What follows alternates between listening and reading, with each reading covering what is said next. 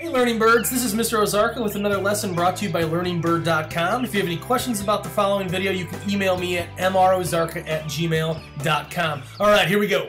This is a video about estimating and rounding decimals. The first important concept to understand in terms of estimating and rounding is why we do it.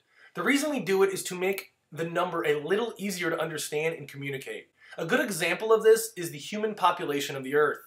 There are about 7 billion people on Earth. This is a lot easier to say than 7,128,652,143.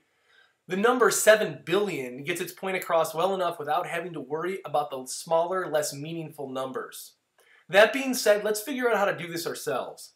The next important concept to understand is when to round up and when to round down. The numbers 0 through 9 are what you base the rounding on.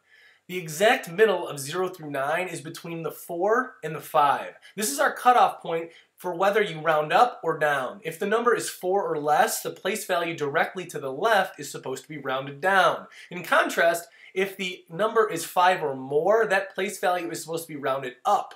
The place value that is to be rounded is indicated in the problem. Whatever place value is to be rounded, the rounding is based off the number directly to the right of that place value. Here are some examples to solidify your understanding. Number 1 says to round 213 to the nearest tens place. You need to look at the number directly to the right of the tens place, which is the ones place. The number is 3, and since it is less than 5, the number 213 needs to be rounded to 210.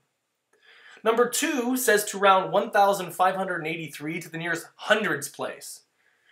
You need to look at the number directly to the right of the hundredths place, which is the tens place.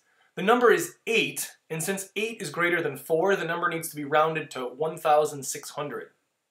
Number 3 says to round 1.63 to the nearest tenths place. You need to look at the number directly to the right of the tenths place, which is the hundredths place. The number is 3, and since it is less than 5, the number needs to be rounded to 1.6. Number 4 says to round to the nearest hundredths place. You need to look at the number directly to the right of the hundredths place, which is the thousandths place. The number is 9, and since it is greater than 4, the number needs to be rounded up to 12.77. So that's a video about estimating and rounding decimals. If you have any questions about anything in this video, let me know. And if you thought this lesson helped you, please be sure to click "This was helpful." For other great lessons, be sure to check out LearningBird.com.